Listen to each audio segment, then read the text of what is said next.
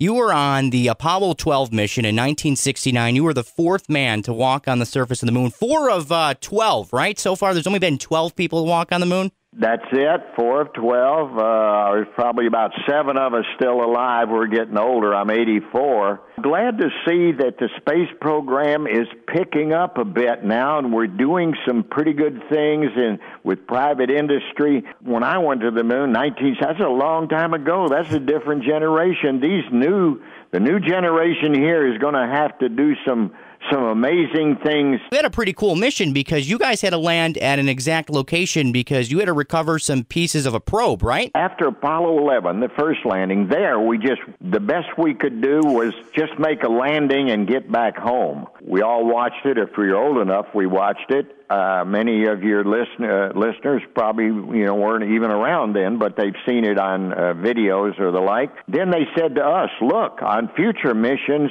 the geologists want us to go to, big crevasses in the moon or near the mountains. We're going to have to be pretty accurate landing. The Apollo 11 landed within 4 miles of where we wanted them to land. We've got to do better. We want you to land in a spot where this surveyor was, not necessarily to get the parts off it, but as long as you're there, why don't you do it? But to find a way, demonstrate, work with Mission Control, work with Grumman, work with MIT to figure out how to land more accurately. And so that's what we did. I'll tell you one thing I learned at NASA. People and groups of people are a lot better than you think, or I would think. I remember when they told us we were going to do this, I said, we can't do that. We did the best we could do a month or 2 ago. Suddenly we're going to do better. But our leader said, you'll do better. Y'all start working, doing better on this. And lo and behold, after 4 months, we did do better. I can imagine using tools and trying to unscrew things on the moon is probably not the easiest task, is it? No, it's not. And so we had to practice. And then some of the things, for example, the hammer that I used to pound the flagstaff in the moon, I came back, I said, look, this hammer's not heavy enough. It works great on Earth where there's gravity. Heaviness of my arm helps, but you get on the moon, that light gravity, you need a bigger hammer.